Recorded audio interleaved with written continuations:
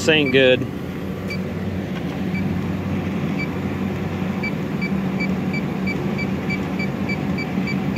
Not good at all. Let's go walk around.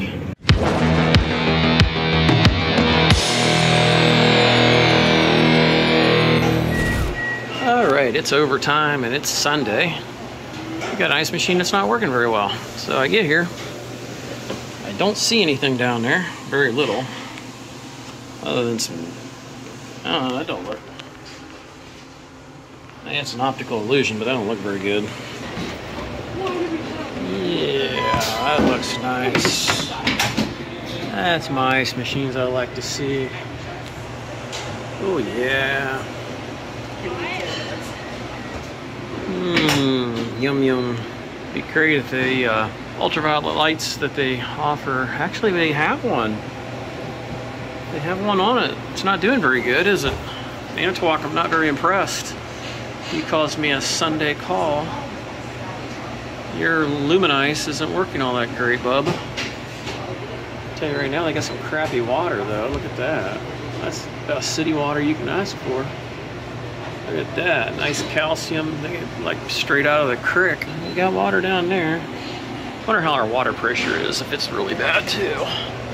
Because if it looks that bad inside the machine, it probably looks that bad in the water filters. We got 4 of them on here. I just seen that die down to nothing.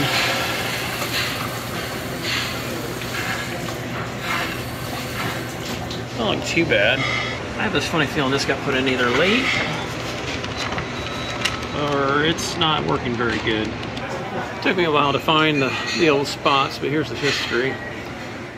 Minimum freeze took at least 11 minutes, maximum 15, minimum harvest 2, so it's doing fairly decent.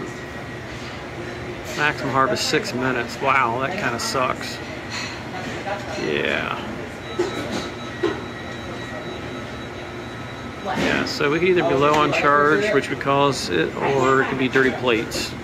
Definitely needs cleaned, but for me to clean this the way I want to clean it, I'm not going to spend 3+ hours here to do it.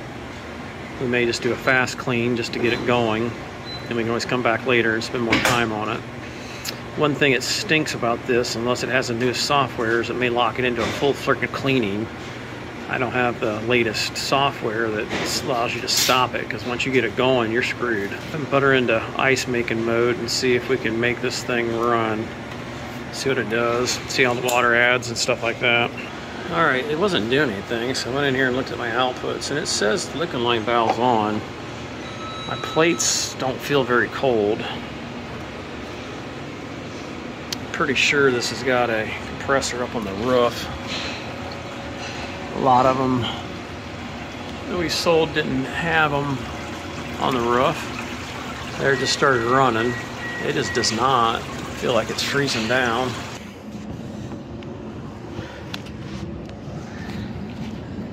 I don't hear a compressor running, bud. That I don't think that's supposed to be like that. Yeah, we got problems, Atlantis. It's not even warm, so I don't think it's even been running. Coil's clean at least. Well, gotta get my tool bag up here. I was hoping it was something simple. Well, kids, you come in here and you look at the schematic here, and you should have power coming in there. So we come over here and we check, see what we got, and it's like, okay, let's see what we got here on the bottom ones. Not so much. Maybe it's the top, right? Not so much. Let's do one leg to ground. One leg to ground, I got 120 something. Obviously the other leg's gonna be the same thing because it's looping through the, through the compressor. But you push that in and it don't run. Doesn't run. So we've got a little disconnect switch there, and yet we've got power on one leg. Makes me wonder if we've got a breaker that didn't completely reset or exactly what. Double check here. Yes, it's 200 and some volts is what it's rated for. We're missing one leg. Could check the switch here. I don't know where we got that at. It's not one we usually use too often. Usually they just have a disconnect up here, and this should be just a regular cover over top of a normal looking switch. See, all it is a little flipper. That's all it does is flip it. You gotta flip it. Yeah. It's a Hubble switch, man. Those don't ever go bad usually. Look at that ground wire, kind of scary like the way it is in the back here. Holy mackerel. Yeah, let's yank that thing out of there and take another peek-a-loo at it. Well, I've got it flipped on. Let's see if we got power to the switch. All right, so the bottom there, we do have 213 volts. We're gonna flip the switch on and off a few times and see if it comes back every time. Kind of try to determine if it's actually the switch or is it just that mechanism there wasn't letting the switch go all the way into position. Okay, so this isn't very scientific, but I have it down just a little bit. Just a little bit. That right there is enough to disengage that switch. Right there. One leg's still hot, the other leg's not. I don't trust the switch.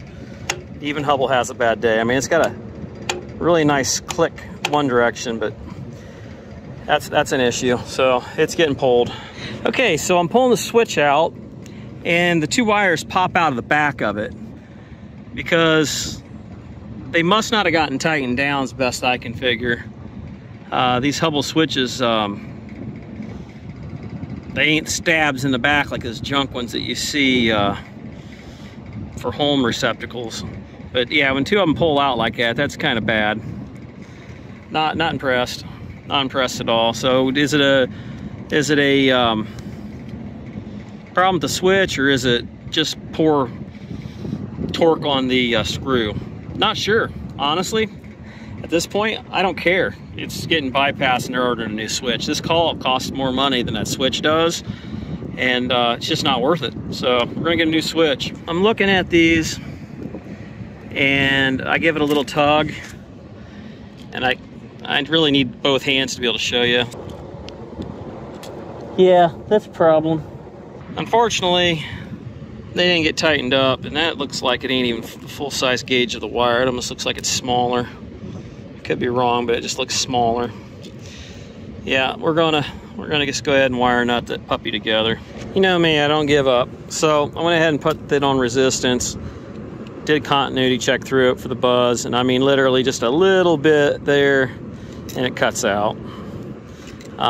This all pops apart. You could probably inspect it. We're not going to waste time on that. Kind of curious to see where it's made at. They used to be made here, but it's probably got sold out. Anyhow, hell with it. Go ahead and get that wire nutted up. Hopefully get their stuff back up and going. And we're going to come back, replace the switch, and the machine needs cleaned. All right, I'm going to use a little Wago here because they always get questioned about that. I finally got some. Not rated for more than 20 amps. At least these ones aren't. Minimum circuit capacity of this unit's 20. It's technically probably on a 30 amp circuit, so you got the inrush. It ain't permanent, so it'll be good enough for now, and I don't have to damage my wires, and it'll make it easy to get it back in there and not have to worry about anything until I get back. Let's see if this thing makes ice now. We might scrub up the plates a little bit just to get them by. And it's been running for a little bit. It's fairly cooler out today, but it's putting out some heat. Got a piece of tape over the switch, and it's on the off position. Nobody should be messing with it but us, and unless they have a ladder, they're not going to be getting up here. All right, so we scrubbed that bottom rail there, which is going to get us a nice distribution across the bottom. We didn't disturb the nastiness up above. It's been sitting there for a while now. No sense of messing with it just this moment. We'll come back and get that here in the next day or two.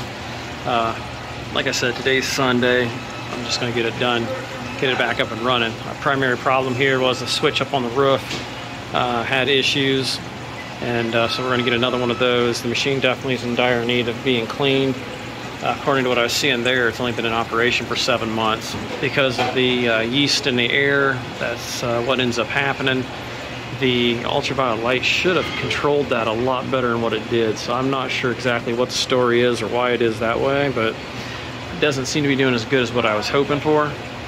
But we're going to watch it for a little bit here and make sure it makes some ice. So it failed going into the harvest, so we're manually doing it. And one side obviously drops. We're going to run some cleaner through it just to make the plates slippery again. And there went the lower half of it. That really wasn't what I needed. There we go. Get the rest of it. I mean, it could have been partially because of the previous last failed freeze. I'm gonna run some cleaner through it. I ain't gonna take a chance. This is a little different than the last one. Last I checked, I couldn't get this thing to come out of it. So unfortunately, we're gonna go ahead and do it. Went ahead and took those back to the dish area and cleaned those up because they were pretty bad. Just added our cleaning solution in here. Kind of interesting, this new one here actually has you confirm that you've added it so you don't miss out on your timing. While it's doing that, I'm going to go ahead and scrub some of this up here, some of the basics and stuff, and then when we come back I can just yank the bottom tray out and get that cleaned up. At least then anything drippage wise will go onto what little left they have down there. I'll just do it now. Got to wait 30 minutes for it to go through clean mode anyway. Two of your most useful tools, man: toothbrush, scrub brush, and for rough times, a grout brush. And then for some of the older machines, a baby bottle brush, a couple rags. Get yourself a couple little buckets from whether it be some chicken noodle salad or whatever, or freaking the Great Whites. Either way, you gotta have some boxes there. So we've got all this crap up in here all completely cleaned out, and everything's a lot better than what it was. When I come back, we're just gonna have to yank out this bottom tray, scrub there, scrub up underneath, and underneath the very bottom of it. I was gonna show off my new sprayer I got to try out, made by Supco. That thing's got some good promise to it. It's cheap and it seems to work pretty decent. And it's really compact and small, and it'll even run off my Milwaukee 120 volt power supply thing that you know, gives you battery power turned into utility power. So I'm going to show that off here before long. Just got to have the right moment to do it. But like I said, we've got it pretty much there. It's rinsing out right now. And we'll go ahead and run another batch of ice once this is done. Like I said, right now it's just doing its rinse. It's going to do, I think, 3 of them if I remember correctly. Haven't done much with the new machines, but yeah, we'll completely tear some of this water trough stuff apart when we come back. We'll yank the water pump and stuff out, but tried a few things to try to get this stupid thing out of this damn clean mode. And I asked them during a freaking podcast thing they did or whatever, and they said update this firmware, which I haven't done, or I don't have on my computer. I tried pulling the power, I tried holding the little button in there while putting it back together, tried letting it out for so long. None of those things happen. It holds it in the freaking memory. What I figured out was if you hit the power button while holding that, and I think I hit the clean button, and anyhow, it wanted to know if I wanted to go into clean, and it tells you again, do you want to go into clean mode? It'll be locked for 30 minutes. And then it gives you the option to abort. I aborted it, boom, went back into making ice. I've already done rinsed more than enough times. I'm trying to get this stupid thing up and going so I can make sure it works.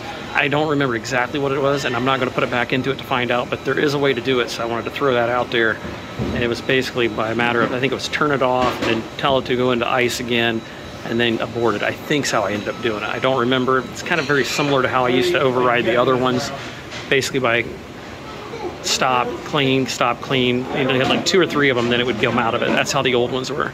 Basically, I think it's the same thing here with this one. So anyhow, this is starting to go into freeze mode, it looks like. I still don't know my way around this thing very well. There's data, real-time data. The liquid line valve is on, so we're starting to freeze down.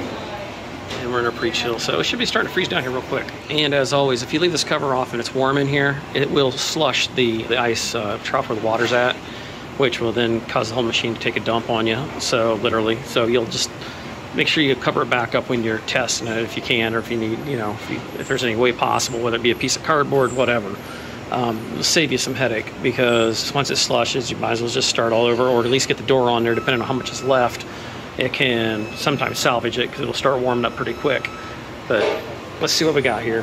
Hopefully we can make a nice batch and dump and get the heck out of here. Just went into harvest 11 seconds ago.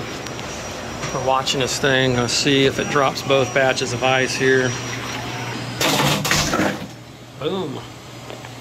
Come on, we'll see the other one do it. Let's go. There you go. 3 minutes, 5 seconds.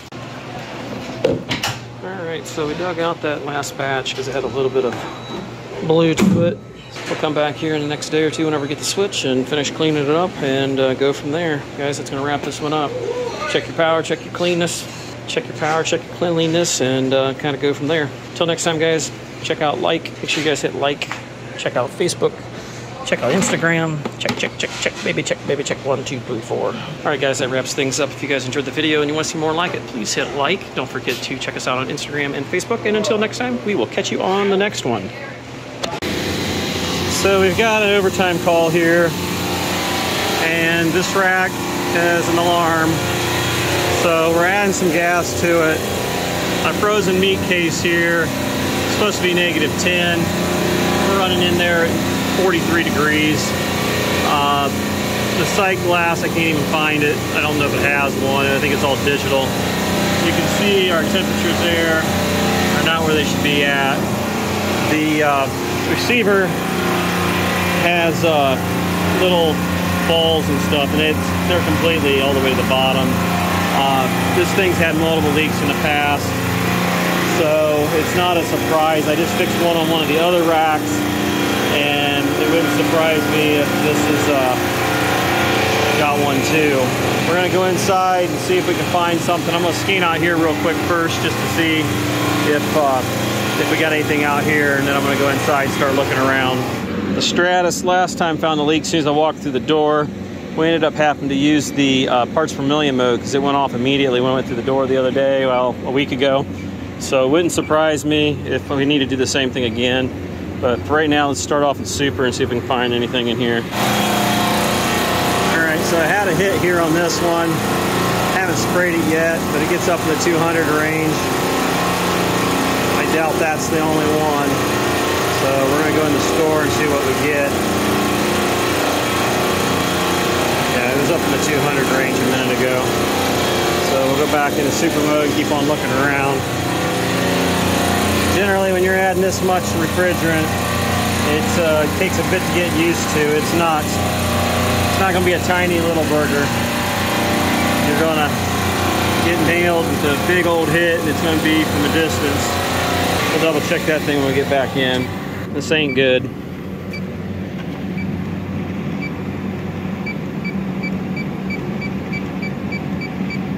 Not good at all. Let's go walk around.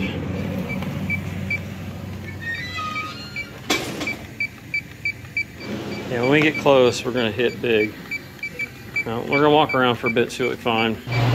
They had one cooler, this one over there and this one here, that were on the freezer rack. Found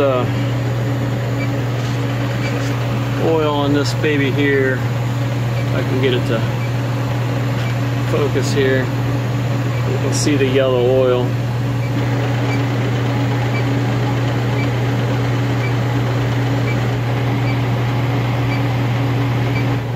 It definitely would be going off something fierce. Unless it's zeroed out.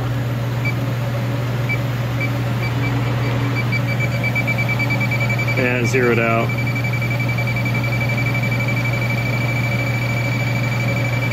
Yeah. That's the only problem with that. It's sometimes if it gets too contaminated, it will zero out. Okay, we had to climb back behind here. You can see it's leaking right there on that fitting. Definitely got it there on that one. That's right before the TXV. I gotta sip it down a little better. I think we just now got some flow coming through it. Definitely, it might be lucky. We might be able to just tighten it up. I doubt it, but we might. So what I end up doing is putting D4 the deli freezer, which it ain't even D4. That don't make sense. Deli freezer. D4. Deli freezer. Yeah, that was a deli freezer originally. Right now they're using it as a cooler, because that is the deli. So I put it in defrost, which is going to jam hot gas back through it. And the device that was leaking is the check valve, so that's gonna leak like a sieve when that goes into defrost. So let's check it now. So what we got right now, got hot gas coming in through this suction header, which don't feel that hot. Coming through the TXV, comes out of the TXV. They've got that sucker pinched down big time. That's warm. Comes through, I wish that crap wasn't in the way, the check valve, and then back on the liquid line, that goes back to the liquid rack. It's kind of hard to see because there's so much crap in the way back here. but trust me, it's not leaking. We got lucky. And with that right there, we got high pressure on it. So if it was leaking, you would see it plain as day. And it's not, which is great. Not often that you get a nice easy one like that. Yeah, we got her, Bubba. I don't see anything leaking down there on any of that. You can see all the oil down there.